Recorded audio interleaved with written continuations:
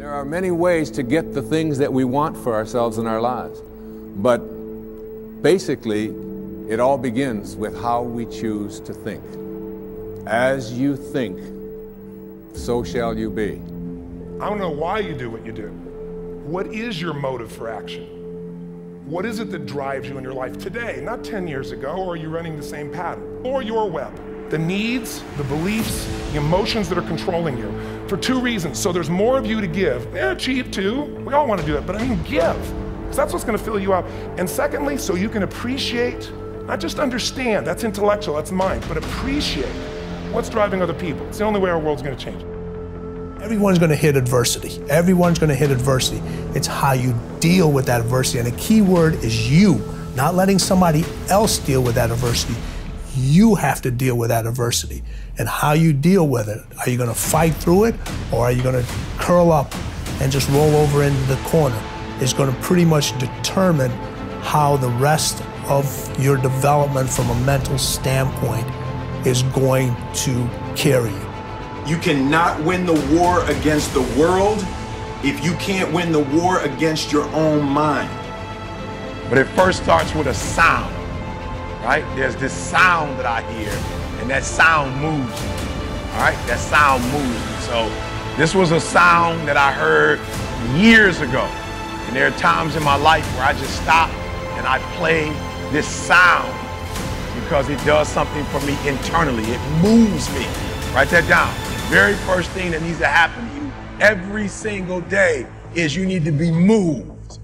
You need to be moved. Whatever it is that you can do literally to incite it. Listen to me very closely. When I say find something that moves you, what most of you do wrong is you're waiting for something to move you. Instead of creating the thing every day that moves you. And the reason why I say find something that moves you, because what separates humans is our effort. There's some of us, we give 70% in what we do. Some of us 80%, some of us 90%, some of us 100%, some of us 120%. And so when you move and you are moved, it allows you to operate at a whole different level. We kind of have this idea that while you're free as a child, and then that you have a certain delightful, wonderful, positive freedom as a child, and then that's given up as you approach adulthood. But the truth of the matter is that you have a lot of potential as a child, but none of that is capable of manifesting itself as freedom before you become disciplined. And discipline is a matter of the imposition of order, and the order is necessary, especially for people who are hopeless and nihilistic. And lots of people are hopeless and nihilistic. Way more people than you think. And part of that is because no one's ever really encouraged them. And so the book is in part a matter of encouragement. It's like, lay a disciplinary structure on yourself, get the chaos in check, and then you can move towards a state that's freer. Because it's discipline first. Like, look, if you're going to become a concert pianist, there's going to be several thousand hours of extraordinarily disciplined practice. That's the imposition of order on your potential, let's say. But what comes out of that is a much grander freedom. And so in virtually every freedom that you have in life that's true freedom is purchased at the price of discipline. At some point, you got to start winning. You can't always look for other people to help you. Other people got their own problems. They got their own shit they got to deal with. They're trying to achieve their own goals. They are willing to assist, but after a while, if you constantly looking for assistance, constantly looking for help, it's on you. Your failure and your success is on you.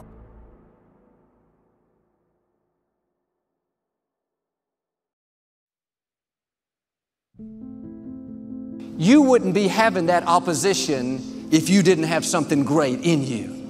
If your dream wasn't alive and on track, right on schedule to come to pass, you wouldn't have so many things coming against you. But when the enemy looks at you, he says, oh no, here comes another dreamer. Here comes another person full of faith, believing that they have seeds of greatness, not moved by their circumstances, not upset because they have a delay. They're a dreamer. They know they have the favor of God. They know because they believe all things are possible. They know God can make a way when they don't see a way. Friends, when you're a dreamer, you're dangerous to the enemy. You give him a nervous breakdown. He knows you're headed to a new level. He knows you're coming into overflow. He knows you're going to set a new standard for your family. And here's the most important thing. He knows there's nothing He can do to stop you. The forces that are for you are greater than the forces that are against you. But He will work overtime trying to convince us to settle, to give up, to stay where we are. You have to remember this principle. When negative things happen, that's not stopping your destiny. That's a sign that you're on your way to your destiny. Every delay, the setbacks, the disappointment, that didn't stop your dream. It's all a part of the process. Say, birds of a feather flock together. You run around with losers, you will end up a loser. Unconsciously, you will pick up their ways, you'll pick up their habits, you'll pick up, most importantly, their attitude about life. If you're around cynical, negative people all the time, you will become cynical and negative.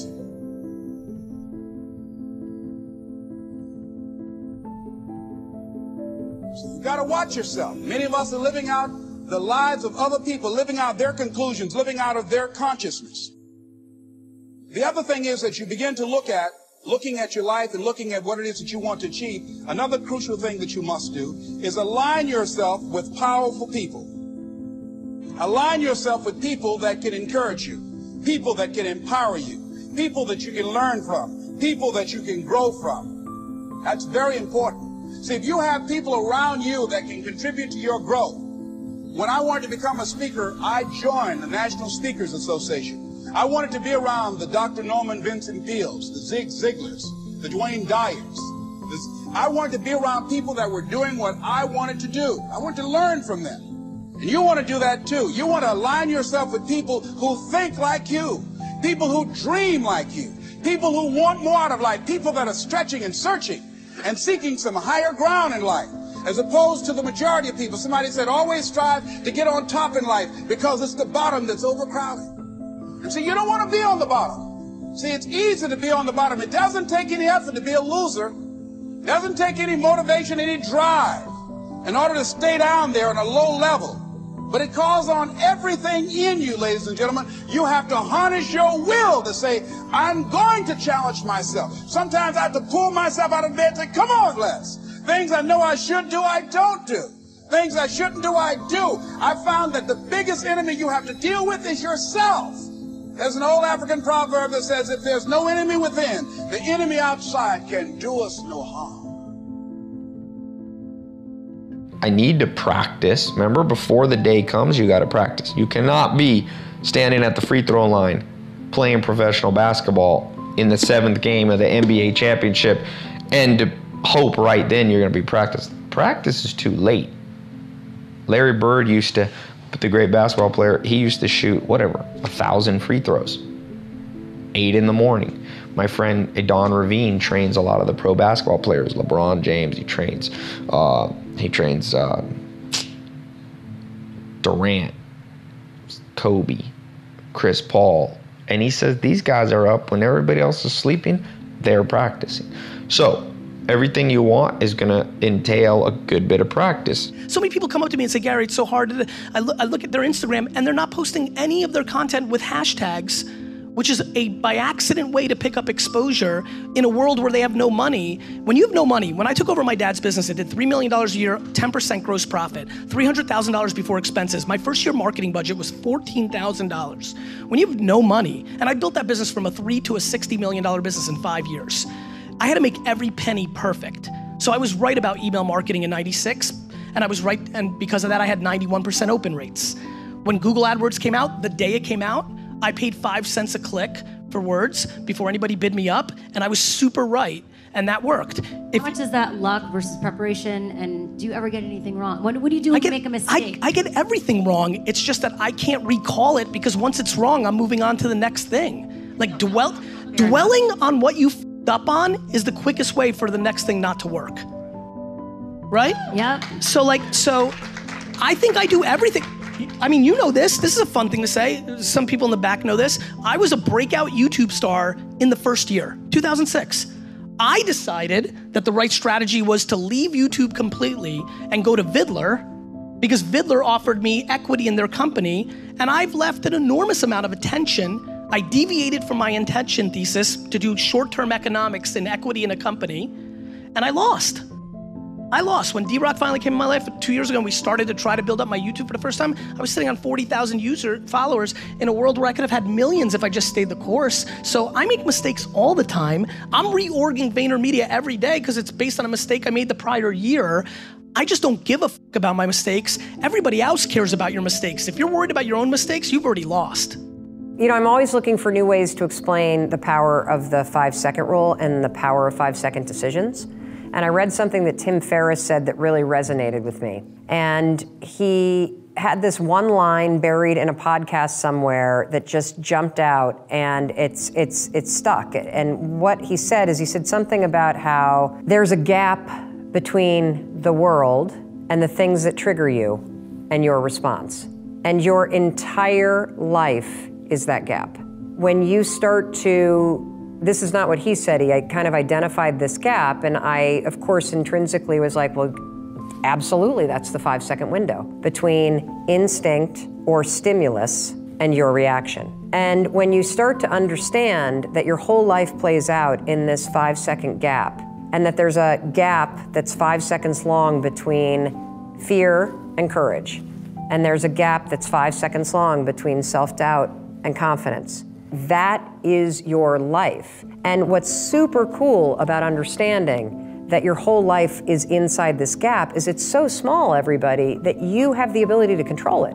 Life's always gonna throw triggers at you, and there will always be all kinds of cool things that inspire you, your wisdom, and you get to choose what happens in that gap. Do you succumb to an excuse, or do you push yourself forward?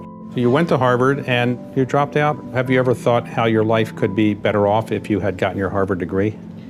Well, I'm a weird dropout because I take college courses all the time. I love learning company courses and things, so I loved being a student. And there were smart people around, and you know, they fed you and they gave you these nice grades that made you feel smart. So I feel it was unfortunate that I didn't get to stay there, but I don't think I missed any knowledge because, you know, whatever I needed to learn, I was still in a learning mode. I came up with a slogan, and I tell it to my kids all the time. I say, there's no losing, only learning. There's no failure, only opportunities. And there's no problems, only solutions. So to me, what failure is the mother of all success. If it wasn't for Michael Jordan getting cut from his 9th grade basketball team, he wouldn't have became Michael Jordan. You know, if it wasn't for, I seen an article the other day where they were talking about Oprah Winfrey and how she got fired because she wasn't good for television.